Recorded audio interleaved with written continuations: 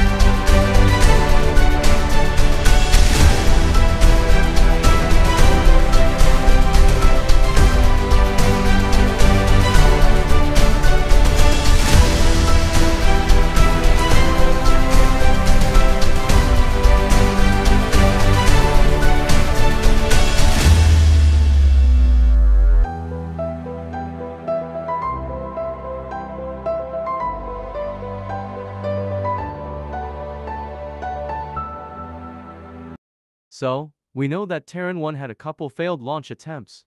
The first scrub was caused due to improper conditions for the fuel tanks on Stage 2, the stage that would later cause the failure. On the second attempt, relativity really pushed it to the limit.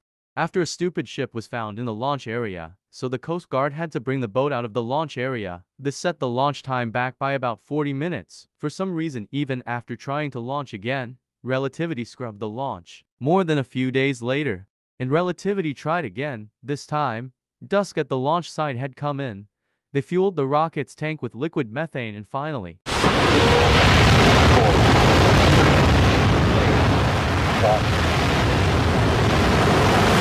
lift off.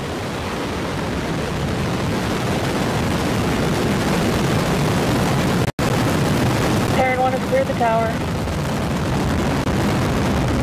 Control maneuver starting. Launch pad facing. Look at that blue fire!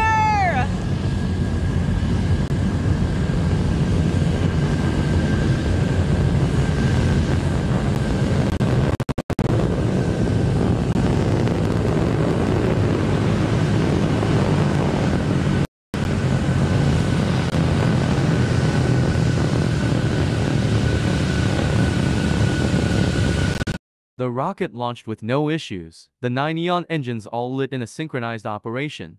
And then we had MECO.